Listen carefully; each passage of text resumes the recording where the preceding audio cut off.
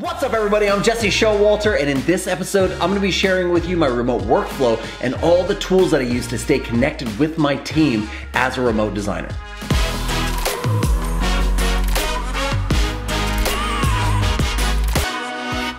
So I've been working full-time remote for about a year and a half, and the workflow and the tool sets that we use have changed a little bit. They've become more efficient, more productive. It's something that we talk about constantly. How can we stay more connected? How can we be a better team at this distance? We've added more remote workers onto the team, so I'm not the only one anymore. There's two others. So it's really important that working remote works. I said working remote works, whatever, you get what I'm saying. So with that being said, I'm gonna share with you the 5 tools that I absolutely couldn't live without as a remote worker and how the workflow kind of plays in between those tools. Let's do it. Okay, first up on the list is the mothership. It's the home base. It's what we all come back to every single day, and that is Pivotal Tracker. It allows you to create large containers for lots of individual tasks to go inside of. Those large containers are called epics, and they can be a major project or a major point release for the software.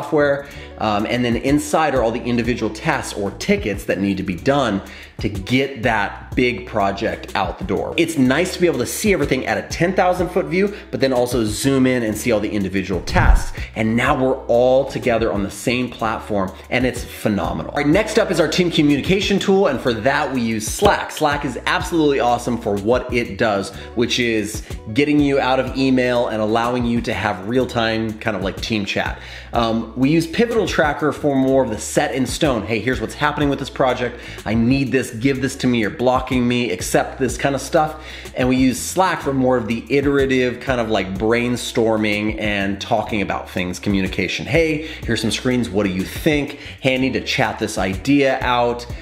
Here's an article I think will help you. It's a lot of that iterative and brainstorm stuff. Okay, next up on the list is another form of communication tool, and that's our video chat tool. And we use Appear.in for all the video chatting that we do. I do a daily stand-up with my design lead. I do a weekly stand-up with the design and engineering team together, and I do a weekly team meeting with every single person. It's just really helpful to be able to jump on a quick call. If you have any questions, you have a thought, you need to walk through something, hey, look at my screen, look at what I'm doing here. And so that has been super helpful to be able to have that like in your tool belt. All right, next up on the list is planning things out, sharing documents, brainstorming in long format. And for that, we use Dropbox Paper.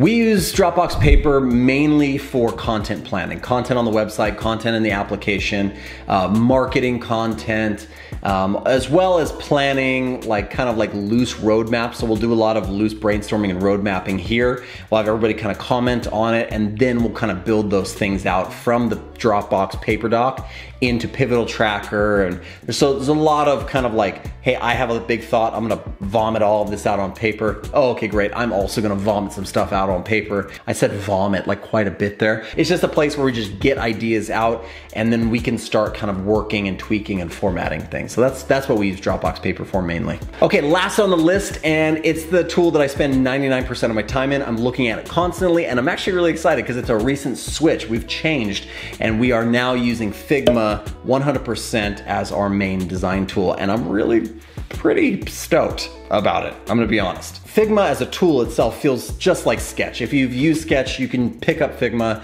immediately and it feels very comfortable. It feels like you're home.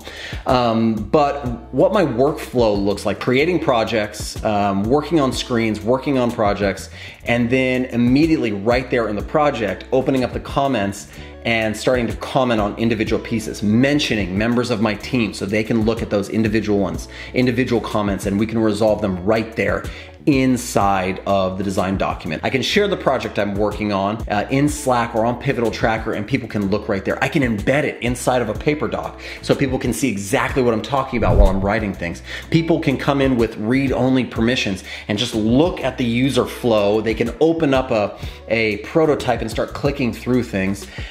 All of it's happening right there, and it feels really good. The workflow in Figma feels like a time saver. I don't have to create red lines using plugins anymore.